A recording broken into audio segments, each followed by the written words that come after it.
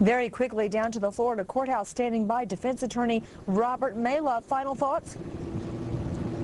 If they just keep it, the defense team can keep it together.